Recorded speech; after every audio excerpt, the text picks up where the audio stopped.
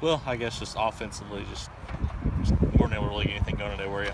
No, and you know, we look at yesterday's game, kind of a mirror image of yesterday. You know, yesterday was the same type of game. Today we just couldn't get anything going offensively, and I thought we pitched extremely well yesterday. We pitched well Friday.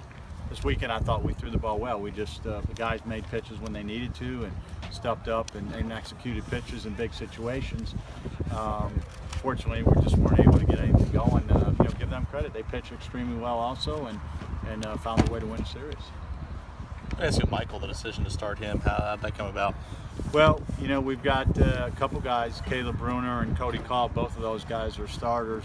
Caleb had his first start last midweek, and the thought process was to get him this weekend, but he unfortunately is not ready to go. Got to give him some more rest. And Cody Call also. Cody's going to be down for a little while. So really, Michael's done a good job. He deserves an opportunity, and it was just the right time, right situation. He pitched well. He just got himself in trouble. He walked a couple guys, but other than that, you know, he's going to be a good one for us. He's got to keep working hard. Did you like the way he worked around trouble when he got in it?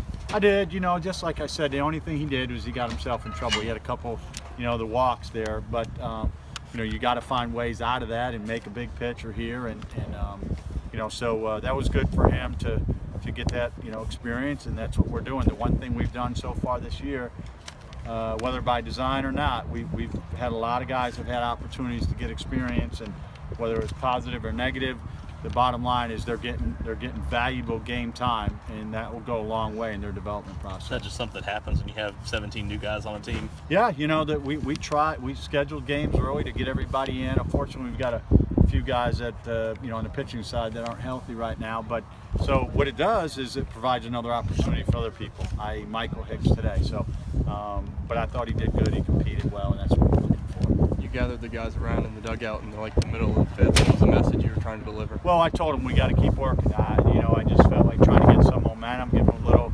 little boost of energy, something that they can draw from, and try to get something going. And you know, at that point, you're trying to do anything to get the bats going. Unfortunately, we, you know, had 3 hits, and I think the only time today we had multiple runners on the game was in the 9th inning, I believe. Other than that, we didn't have multiple runners. So tough game, but we'll keep working.